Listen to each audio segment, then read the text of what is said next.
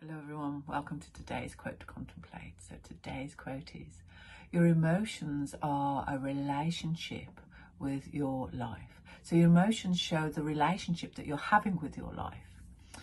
So we talk about emotions quite a lot when we're doing the SEJ, where we are in that vibrational emotional scale.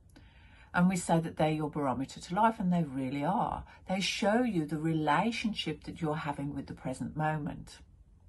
If you are having emotions low down on that vibrational emotional scale, sadness, depression, anxiety, annoyance, frustration, then it's saying that your relationship with what's happening, it's a very poor relationship.